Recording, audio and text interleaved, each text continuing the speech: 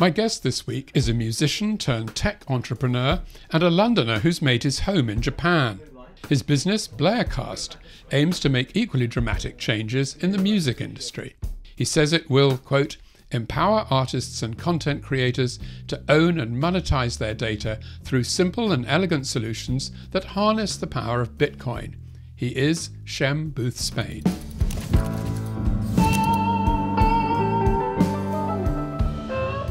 You're listening to CoinGeek Conversations with Charles Miller. So Shem, thank you very much for doing this interview. I think you've just come back from Japan to your native London, and you're here to talk about Blarecast. For those who don't know, give me a quick thumbnail of what Blarecast is. So Blarecast is a Web3-based music distribution platform that enables artists to be able to release their content, and also it serves labels as well. We'll go into that in a bit of detail in a minute, but I'd just like to ask you about your background, which is in London as a musician.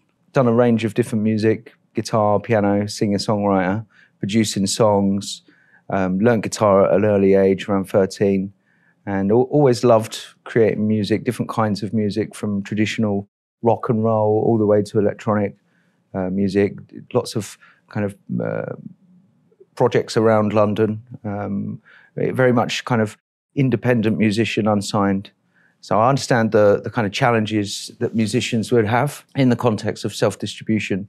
And for me, that I think there's a big link between the use case of blockchain for music and arts. And I think that's been scratched only the tip when it comes to blockchain applications in the arts. So when you first heard about blockchain, which was quite a long time ago, I think, wasn't it? 2014, I heard about BTC, and actually, when we released an album in a band that I was in called Singing Pictures, we inscribed a message onto the BTC blockchain.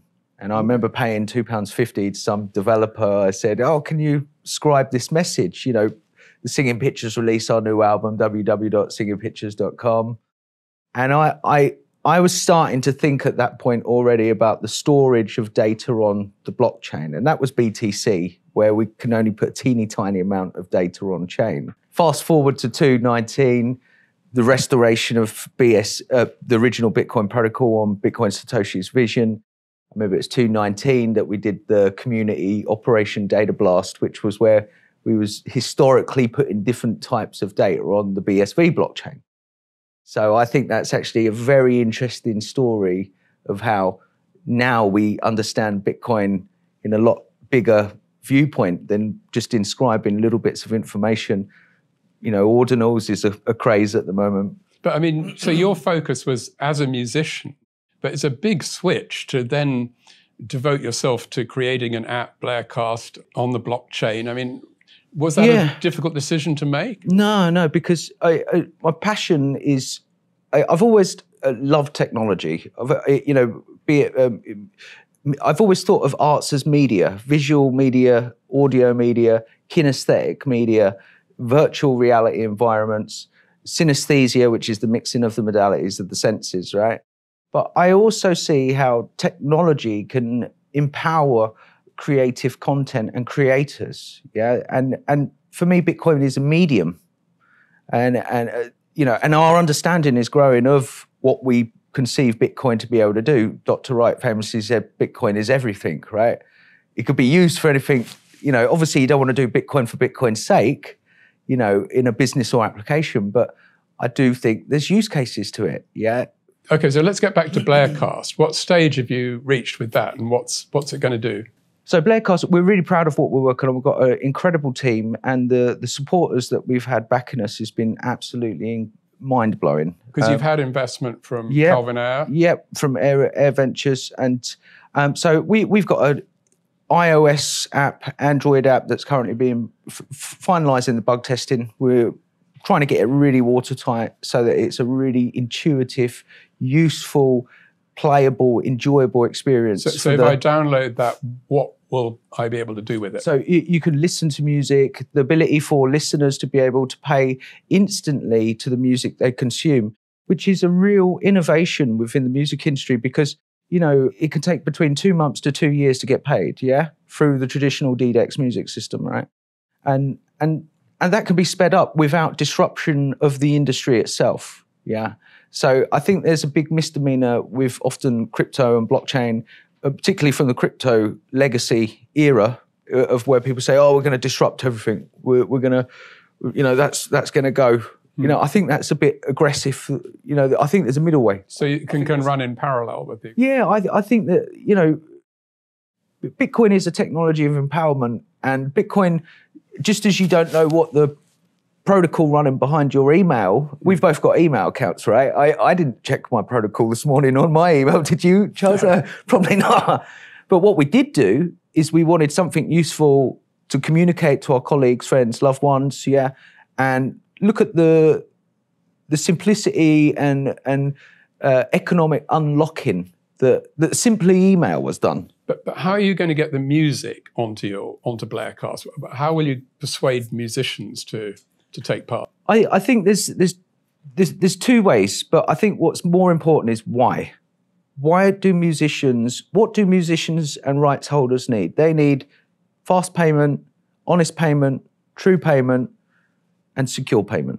Those are the things that, and that affects positively the big rights holders, from the famous names and the heroes that we all know, all the way to the budding independent musicians that are passionate and are looking to get their music out there. But to get big names, will you approach record companies or? Absolutely. We've got quite a dynamic strategy that our team are engaging in. So, and I think the key thing is the message that people are going out to potential partners in this industry. People don't want to know about the technology. Technology is boring. It's about why. Why is this technology useful? Why is it important to a prospective partner or client? How is it going to help them? What's the applicability of it? So they can see the benefits of it. So the music industry won't see this as a threat, you think? I think it's very difficult to pin it down, because it's a dynamic, huge market that has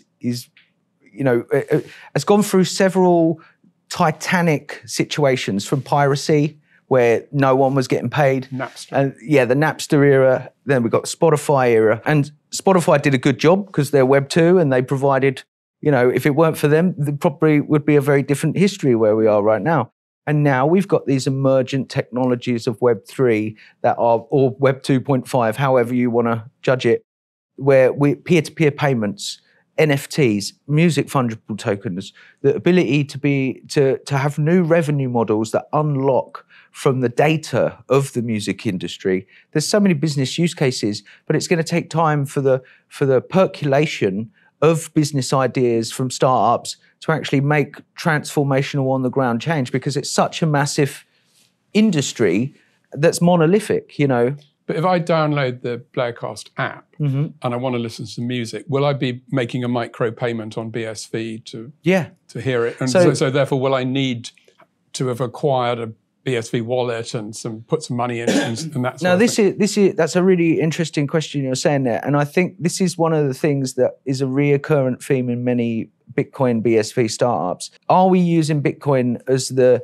fundamental money of the platform, or are we not? How does those two effects, is someone's ma and pa going to use Bitcoin in their app? And what do you say? What do I say? I think there's different use cases. I think for the average consumer are used to digital wallets. If you look at Asia and China and the proliferation of digital monetary-based fiat wallets, everyone's using them. So PayPay, Alibaba, all those kind of companies, right? So people are used to digital payments, but I just think that the crypto 12 seed words or that kind of thing, I think it's very problematic as a consumer entry point, because it's technological debt. Yeah. So how will the Blarecast user negotiate that then? Well, I believe in a world where, and this is just my personal opinion, but I think multiple tokens, multiple currencies, any fiat currency,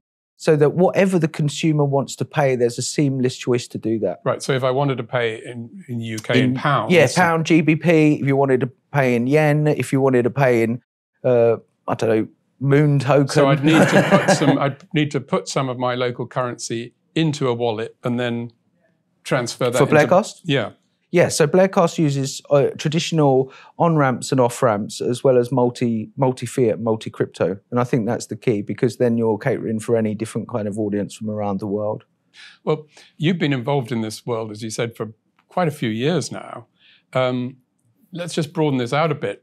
Where do you think we've got to in the evolution of Bitcoin SV first of in all, particular? the incredible people in the BSV space, and humbling to learn and listen all the time. And for me to watch this ecosystem grow to a professional, we're in this beautiful 4-story. Right. So we're just, for the people who don't know, we're recording this at the London Blockchain Conference in a huge venue. Yeah, exactly, a huge venue, and that progression of and seeing startups, people with ideas, and people with that camaraderie of helping one another, of trying to get other people's success is a shared success. And I think what's really inspiring for me is the visionary leaders out there, the visionary people that do it every day. And I kind of look at them and think, I like their opinion. That's a good way of looking at it. I don't want to pour cold water on your enthusiasm, but we have had conferences like this for the last certainly 5 years when I've been involved. And there's always been this sort of enthusiasm, and they've got bigger and more confident each time. But somehow that kind of breakthrough moment hasn't quite occurred, would you say? I agree with your sentiment there. I think what everyone's waiting for is the unicorn to break the dam down. Exactly. And I think there was a great comment by a chap, I think it was Joshua Hensley. He did a video, and he was talking about, where's the product? Everyone's trying to make great products, and what we need are great, tangible, physical products that get into people's hands, that are not just for crypto people or Bitcoin people, that unlock use cases. And I think, it's a race where, the daily challenges of building a project from inception to fruition is an incredible, it's never a straight line, right? No, but I mean, so all of this is happening across the ecosystem. So I think you got to put it in perspective and be like, well, we're reinventing the internet here. It's not going to happen. But I mean, you're an example of somebody who's an entrepreneur, who's getting investment for your idea, you're developing it. But I mean, how long can you go on before you start seeing some income and some sales from your enterprise? That is the ultimate goal of any business project, is to generate revenue and to generate a stable income for the business. And I think that's where it comes back to the key point, which is product. If you've got a great product and there's meticulously overkill on developing a product, but it's making sure you've got a product that works. But what do you say to your investors? Don't worry, we'll have sales of 500,000 next year, or what? Don't think anyone should be saying that. But I mean, just in general terms, I mean, is there sales income on the horizon in any way? Well, no, because we're not launched yet. But I mean, you've got a plan. Absolutely. I think if anyone didn't have a plan, there'd be cause for concern. I mean, obviously, our objective is to build a stable business that's going to income artists and reach people all around the world, And what we're trying to build here isn't just a small little platform. We're talking Kubernetes clusters, horizontal scaling, 500,000 users day one, iOS, Android app. We're talking about trying to develop an ecosystem that's modular, that allows the plugging in and taking apart of different BSV platforms within the overall ecosystem itself. So we're trying to build something that's got longevity. And I think that we've got that. And I think a modular approach to building an application is probably a better approach than just building a singular concept in the platform, in the DNA of the platform, and then you're stuck. Whereas if you've got a modular configuration of the platform, you're able to plug in the best technologies as they emerge. So is it a bit annoying when somebody like me comes along and says, well... It's never annoying, Charles. No, but I mean, investors must be impatient. I mean, I think this is a sort of regular thing with startups, that the founder sort of just has to say, hang on, we're almost there. We want to do it right, and we want to not launch before we're ready, and all that sort of thing. I think every founder, I hope so, from what I see, is you want to create something that works, and you want to give back to the people that believed in you, and to be able to have, you said, what would you do if it did well? I think I'd be doing this forever. I'm not going to give up. No. And I think that mental tenacity to keep going through thick and thin is part of the exhilarating experience and growth experience. That's what you've got to have as an absolutely. entrepreneur, I think. But let's just talk a little bit about Japan, because you mentioned that. I mean, I know you live in Japan.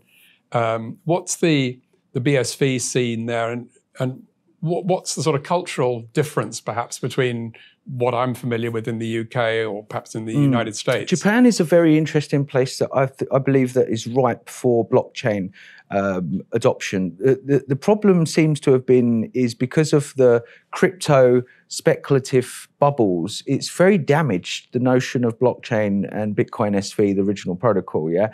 So I think that Japanese, from my little I understand from my experiences, and if I humbly should suggest, just as anyone, I think would be watching someone else, implement blockchain. Did it work for them?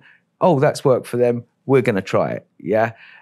No one wants to go out on a limb and try something that's too risky, and especially with crypto having such a bad taste and left that bittersweet pill. I think that, many businesses and Japanese business people that I've met, they've tended to be like, show me when it works. Show me the steam train. So you think the environment's actually harder in Japan? I would say, and I think there's a little metaphorical dam that once a few businesses start using it and showing, remember the Japanese took a train and then recreated a mile train track, and then they absolutely put it all over the country. So when they see a technology that works and they can see the speed of they're going to completely. It's just a bullet train. No, I'm thinking of when the train there was a guy that took a train over there in the 1800s, and they basically took it apart and rebuilt it, and they basically reverse engineered the technology, and they run some of the best trains in the world now. So Japan is missing out, and we're missing out on Japan. The expertise of Japanese engineering in regards to blockchain and its application in business, technology, and science. And I think that once some of the universities out there get to grips with the technology, understand it, see it go with its speed, I think they're going to be straight on it and understand, hang on a minute, this is the pedigree, pinnacle of blockchain technology on planet Earth. We've got some ideas of our own how we can use this technology, yeah? And I think that's going to be the security that comes from knowing others who have utilised it. Oh, there's that business over there. They've been using it for X, Y, Z. That looks great. That looks safe. That's nothing to do with crypto. But there are quite a few BSV people based in Japan. There is some geniuses over there, and it's conglomerating and coagulating together now. So do you meet up as a group, or yeah? There's a few little meetings. I mean, it's starting to get a bit more, and I think that it's going to be like a bit of a snowball that it gets going, and yeah, and they're all OGs anyway. Those Japan BSVers, they're the OGs as far as I'm concerned. Can I have your autograph?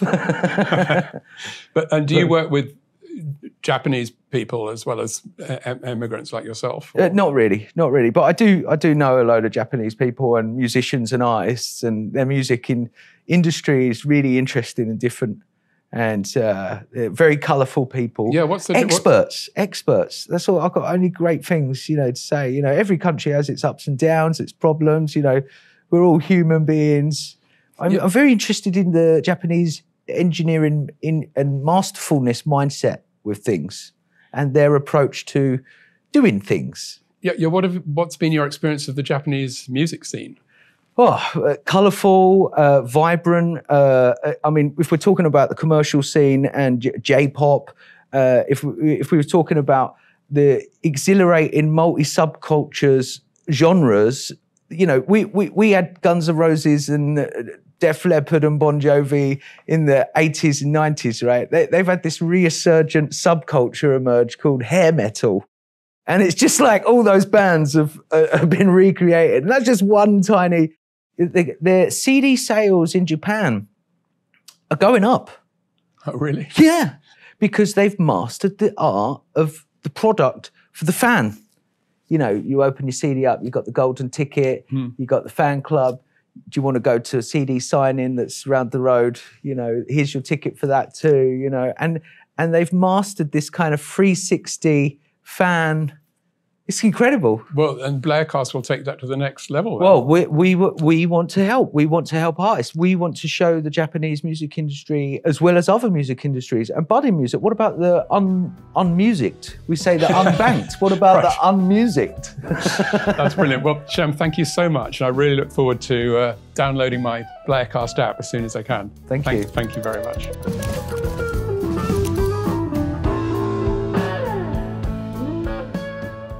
Thanks very much to Shem Booth-Spain.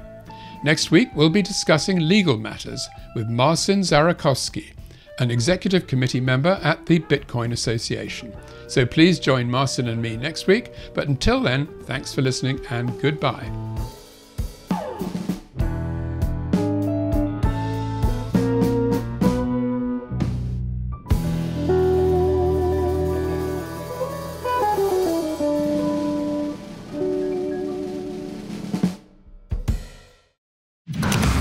Hey everybody, I'm Kurt Wooker Jr. Join us live on Tuesdays at 2 p.m. Eastern Standard Time, where you can ask me questions, comments, blessings, cursings, grapes, or gropes. You can catch us live across CoinGeek's YouTube, Facebook, Twitter, LinkedIn, and probably a whole bunch of other places too. I think the big thing here, the big innovation, is the ordinals numbering system. So utility is driven by this whole idea of springboarding us in terms of innovation by using micropayments and unlocking all these different new ways of doing things. Decentralization, the meme, as people think of it, I don't think exists at all, anywhere.